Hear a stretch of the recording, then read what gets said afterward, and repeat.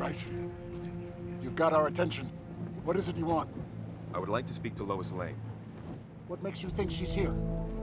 Don't play games with me, General. I'll surrender. But only if you guarantee Lois's freedom.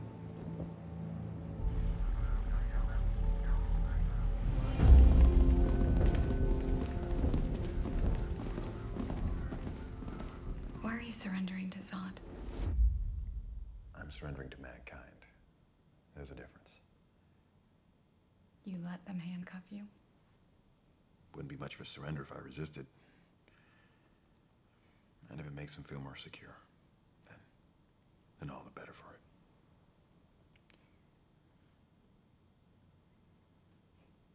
What's the S stand for?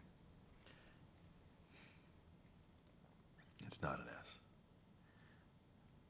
On my world, it means hope. Well, here it's an S. How about...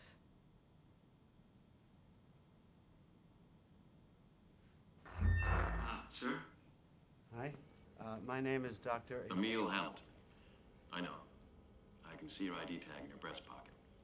Along with a half-eaten roll of wintergreen lifesavers. You can also see the squad of soldiers in the next room, preparing that tranquilizing agent of yours. You won't need it. Sir, you can't expect us to not take precautions. You could be carrying some kind of alien pathogen. Been here for 33 years, Doctor. Haven't infected anyone yet. That you know of. We have legitimate security concerns. Now, you've revealed your identity in Miss Lane over there. Why won't you do the same with us? Let's put our cards on the table here, General. You're scared of me because you can't control me. You don't. And you never will. But that doesn't mean I'm your enemy.